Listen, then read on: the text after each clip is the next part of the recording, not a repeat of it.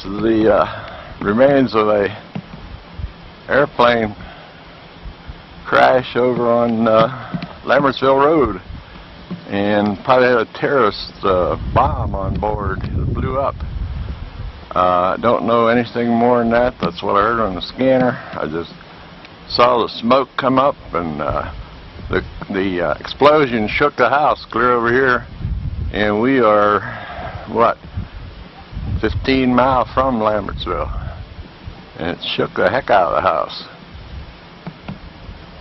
I don't know what else is happening. They ran one into the Pentagon and into the World Trade Center, and we're watching it on TV, and this one happened.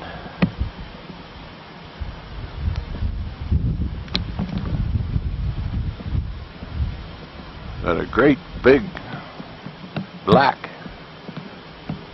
cloud just mushroomed right up into the air, and it shook the house, shook everybody's houses. I wonder if there's anything left of Lambertsville.